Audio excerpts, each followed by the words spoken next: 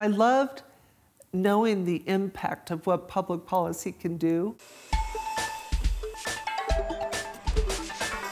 Make sure all the logistics are right on target. I think Jo's passion for public service and her direction in her career does come a little bit from our experience growing up in Casper.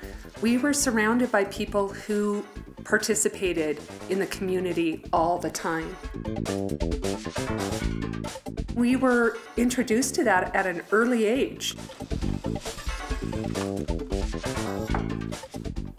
Building public policy is a public process for a reason. Is there any follow-up? You are building solutions to problems. She's a tough lady.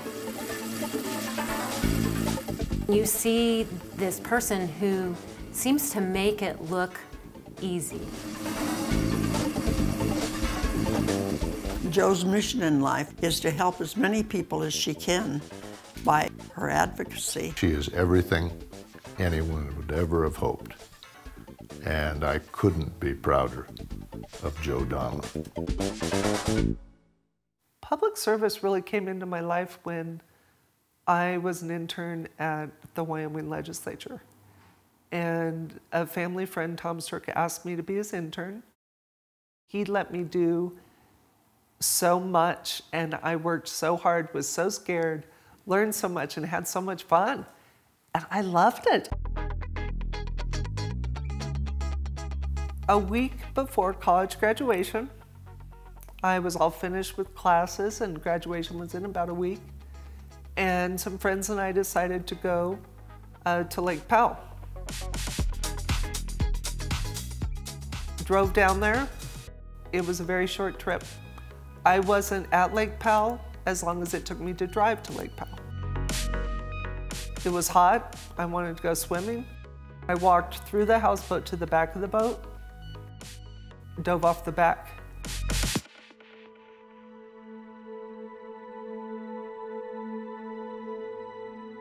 Hit the bottom of the lake and broke my neck.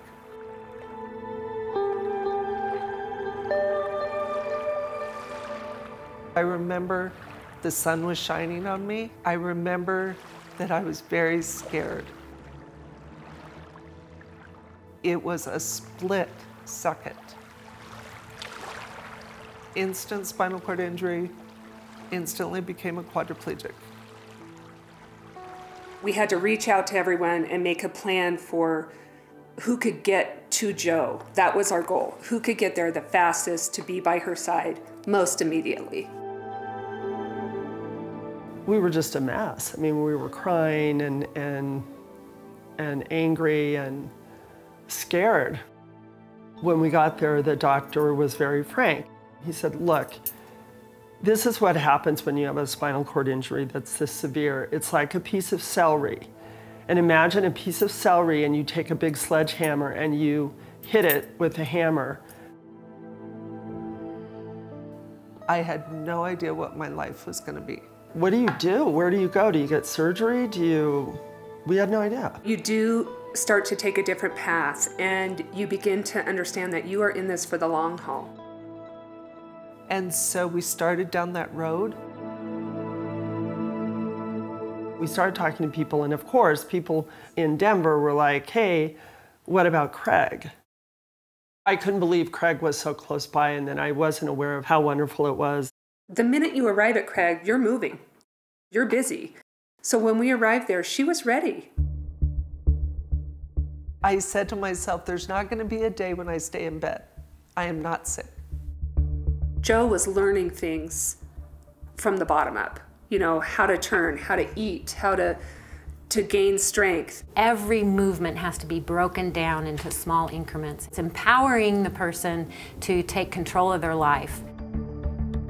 When I finally made that mental switch, I think it catapulted me into a different mindset of really thinking that I am going to live my life as a disabled woman, but I'm going to live my life. You know, the first days were hard, you're learning, but then as the months passed, she was anxious to take on a little bit more. But in my mind, our goal from the time we got to Craig was that you have to leave Craig.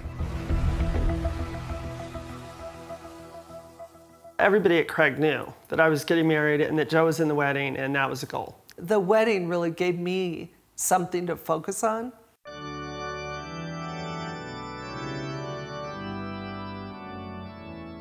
It was another step. Are we going to be strong enough? Do we have the stamina?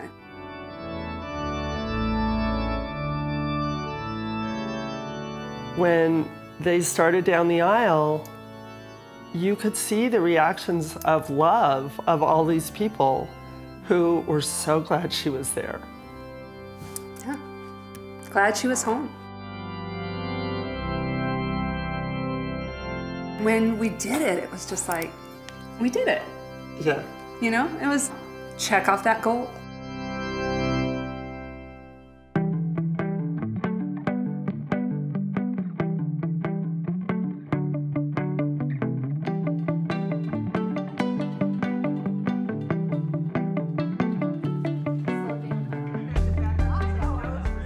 When you start doing community service or you pick a career in public service, it makes you feel like you are part of something much bigger than just a job.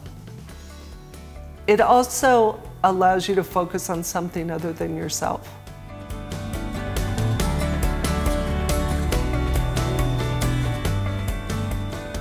She brings just a great perspective. I so appreciated sitting beside her in the board meetings.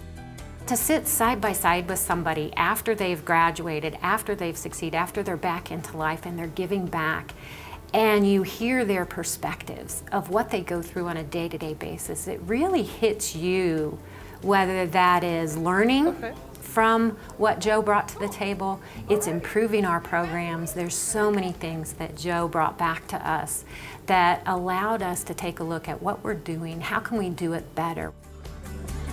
Her strength comes from not only her in herself, but it comes from the support system that she has developed over the years. I'm just really proud of her, and I'm thankful that our paths have crossed because she gives a lot. When you're with Joe, you don't see a wheelchair with a woman in it. What you see is a woman who happens to use a wheelchair to get around. And that's a very different perspective.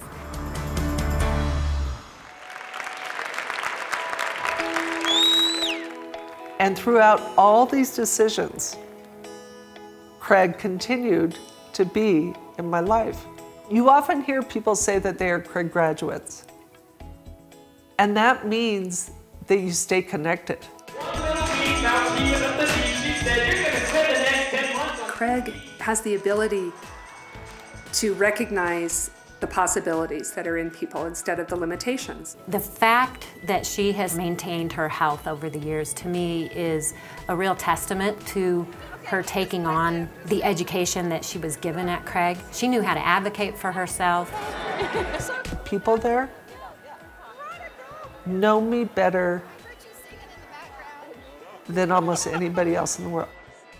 I have shared my deepest sorrows, my happiest moments, my biggest challenges, my frustrations, and they have never batted an eye. What I've learned about Craig was just what a phenomenal organization it is in every way. There's a culture there of family. You ready for Christmas? You got a big Hi. Through the power of her personality and the spirit and that smile, all the physical stuff just melted away. You know, it was Joe. And working with Joe is just working with Joe. I see her being able to show people just how much you can overcome. Joe continues to do the work every day and to contribute to all of our lives. And that's a powerful message from Joe. You know, don't stop. I will never give back as much as Craig has given me, never in my lifetime. But I will surely try.